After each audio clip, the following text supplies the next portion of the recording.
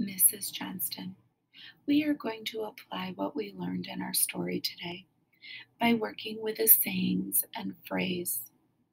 Have you ever heard anyone say, "Where there's a will, there's a way"? Repeat that line with me.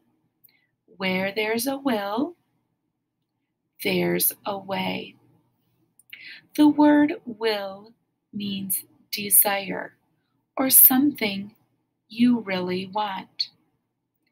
This saying is a proverb.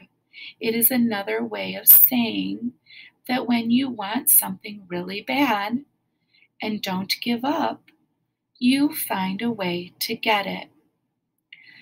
President Obama was determined to find a way to get a good education and be able to help people. Although President Obama was from a humble background, he knew he could get an education. He would be able to have a job where he would help people. Getting that education wasn't always easy, though. Obama had to work very hard. President Obama worked hard and accomplished his goals because he was determined. Just like the saying, where there is a will, there's a way.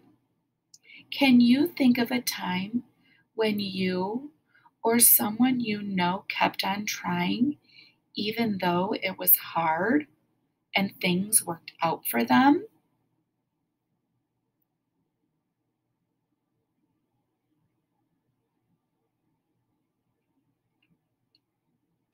Mrs. Johnston knew it was going to be hard work to become a teacher.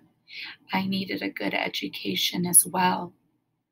But where there's a will, there's a way. I stuck with my schooling and worked hard at my education, and now I'm a teacher.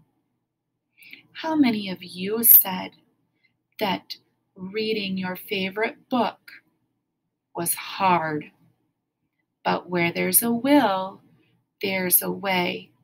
You were determined to read that special book, so you practiced that book over and over till you were able to read that book.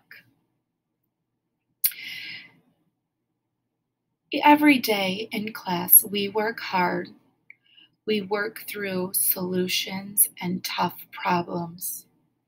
Be sure when we do that to use the saying to describe your efforts. Where there's a will, there's a way.